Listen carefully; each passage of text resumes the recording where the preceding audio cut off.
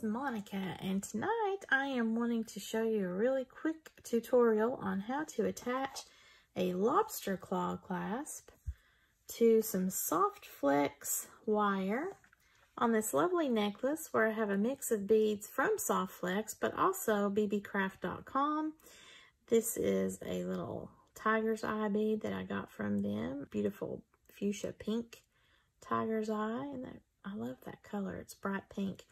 So this is a mix of beads here, and I wanted to just show you how to do that. I've got this lovely lampwork bead that I got from Inga Van Roos in a bead soup swap from Lori McDaniel Anderson and a Facebook group where we're all trying to make some jewelry and stuff. So that's what I'm doing with my bead soup, is I'm trying to put everything on this necklace here. So this wire that I'm using tonight is the Soft Flex Tanzanite color. It's the 49 strand, and I've got 10 feet in the 0.019 diameter. It's a 26-pound strength test, so I think it's strong enough to hold my little lampwork glass bead here, even though that's a big bead. So that's Tanzanite color. And then I have the pink tourmaline in the same 49 strands. This is the medium wire from Soft Flex in the pink and the blue colors. All right, so I have everything on my bead stringing wire, and I've already finished this side of it. I put a crimp, a size 2 crimp on this Tanzanite wire, and then I've got a split ring attaching to my wire. That way, if I want to change this out at some point, I can. I don't typically do that, but that's just an option. And then I'm going to put the lobster claw on the other side of this wire so that it will attach to the split ring. Now, I typically would like to put split rings onto my necklaces and bracelets as opposed to just a regular jump ring, because a split ring has the keychain effect, meaning that it's a little bit more secure as far as not having that weak point where it just kind of comes apart eventually over time, or with a lot of pressure. And since you're taking a necklace off and on, same thing with a bracelet, there's a lot of wear and tear there. So this is more secure in my mind in being able to have something on there that will stay secure for a long time. And then the alternative, of course, this is a rather large size, but I'm doing that because of the weight that is on my focal point here, my lovely lampwork glass bead from Miss Inga Van Roos. So normally I would probably do like a 7, maybe an 8 millimeter size of a split ring. I can't seem to find those size, or else I might have even done that this time too, but this is a little bit larger. This is a 10 millimeter size. All right, so you're just going to grab a size 2 crimp tube and put that onto your bead stringing wire. And then you're going to pop on your clasp. But before you do that, since I'm going to actually put this directly onto the wire, I want to test my clasp to be sure it opens without any problem, and it is good. So I'm going to pop that on, and it doesn't really matter which way I'm doing this. However, it depends on if you're a left-hander or a right-hander as far as which side you want to fool with the clasping. Now, since I'm right-handed, I like to put my clasps over on the left-hand side of my board typically, but because in this design I have got this as a removable pendant, meaning that I have it on the lobster claw clasp, and it actually turns any direction that I want it to. I'm not as worried as I would be if this were stationary and not ever going to come off and or turn directions. Because this is so pretty on the back, you know, I'd be fine with someone seeing the swirly pattern on the back, because look at that beautiful glass. And this is the focal, of course, the flower on the front, but either way, it's fine. And the way that I've got this situated on the Soft Flex wire, it's going to be easy to turn just with my fingers, no matter which way this lobster clasp is. So therefore, I can go ahead and continue on. But be mindful of that when you're laying out your pattern of your design to, if it's a clasp here like this lobster claw, to put it on whichever side of the board. That way when you pick it up and turn it around to put it on, the lobster claw is wherever your dominant hand is going to be, okay? Put this on the wire, feed it through your crimp tube. Now, I like to use the tubes as opposed to the beads because the crimp tubes are cylindrical and the crimp beads are really kind of cut off and rounded.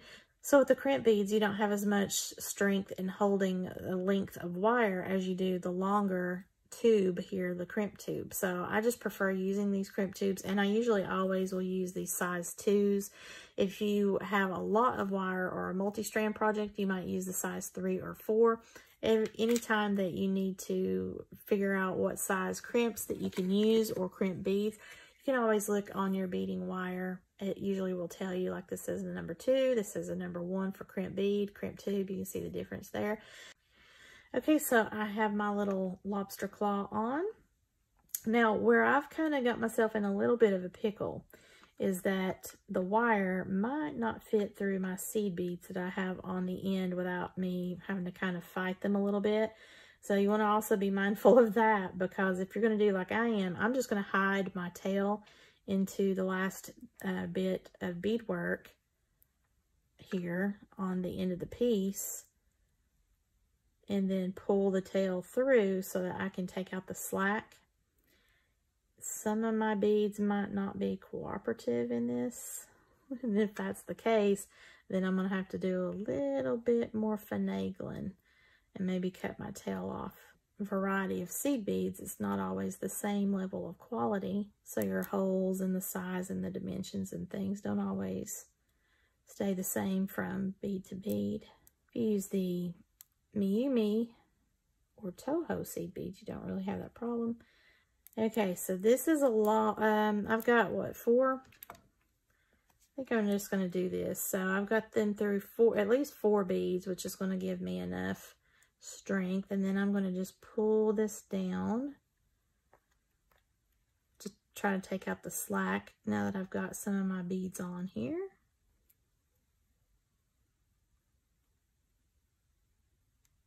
I need to pull a little bit more.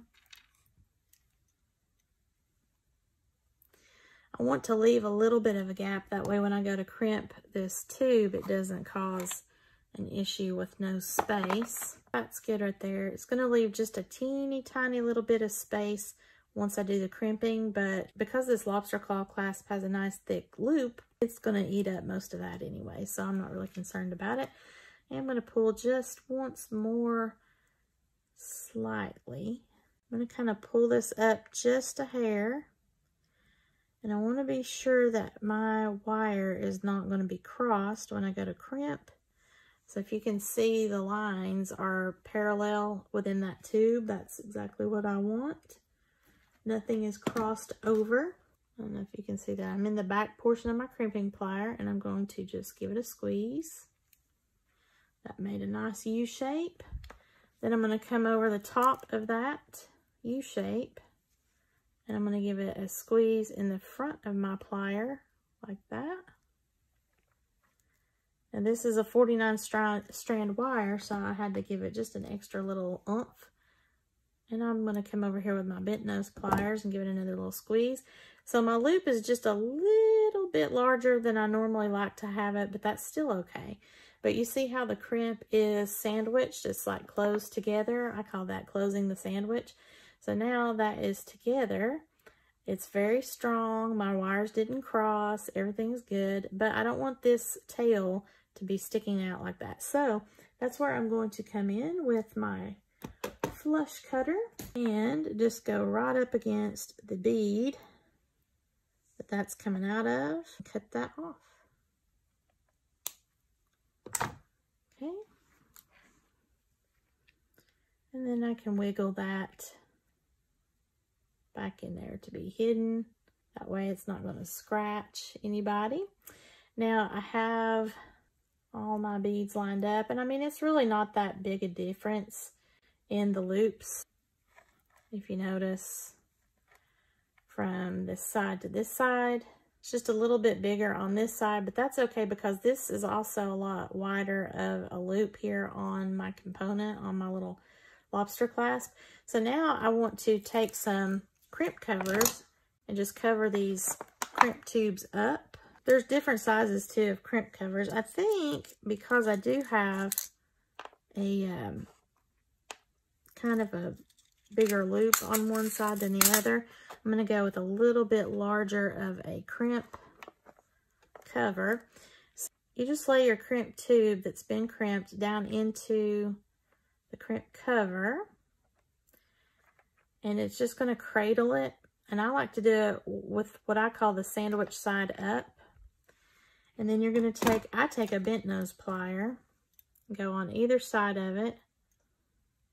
And this is a lot bigger than I typically would use, but I'm doing that because when I close this, it's going to kind of take up some of that space. Now, when I close my crimp covers, I'm not trying to flatten this. I'm just trying to close it to where you don't see the crimp anymore, and you don't see any of the exposed wire, and it just ultimately looks like a rounded bead. So I'm just coming on top of that because it likes to kind of pooch up, and give it another squeeze on top. Again, I'm not flattening. I'm just going on that lip of the bead, because this, you don't want this to be grabbing a hold of your shirt sleeve and all that stuff. Or in this case, since it's a necklace, your like your collars. See how that took up the difference of the loop, but I still have plenty of wiggle room on my lobster claw clasp area. And now I'm going to move over here to this other side and put one on here.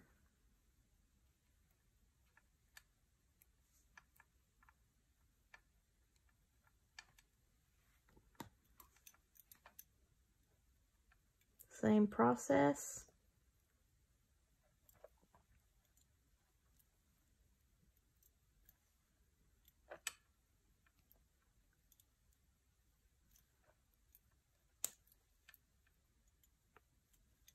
Okay, the necklace is all finished up, and it looks more professional in the finishing because of these crimp covers, in my opinion, rather than leaving the crimp tubes that are crimped exposed.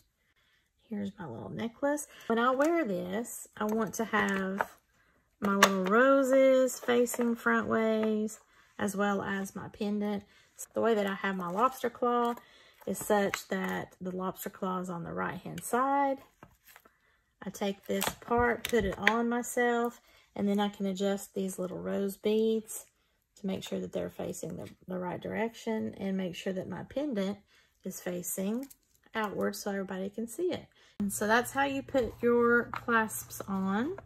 Now you do that the same as you would with a toggle clasp or a magnetic clasp.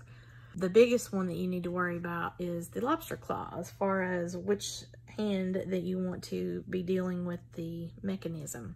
And my lampwork charm here is also on a lobster clasp. I just made this to where I could take this off and put it onto another design if I wanted to, so I'm not relegated to having this beautiful lampwork glass bead on just this necklace. I can remove it and put it on anything that I want, and then still bring it right back to this necklace if I want to. So I hope you've enjoyed this tutorial on how to put a lobster claw clasp onto your necklace and use crimp covers. So that is today's beading tutorial. I've got these cool floral earrings to match the floral vibe here. So awesome, I love it. Check out my friends at Beebeecraft.com for these lovely components here, these chandelier components. I've got a huge selection, and I have shown them in the beading haul that I did for Beebeecraft.com.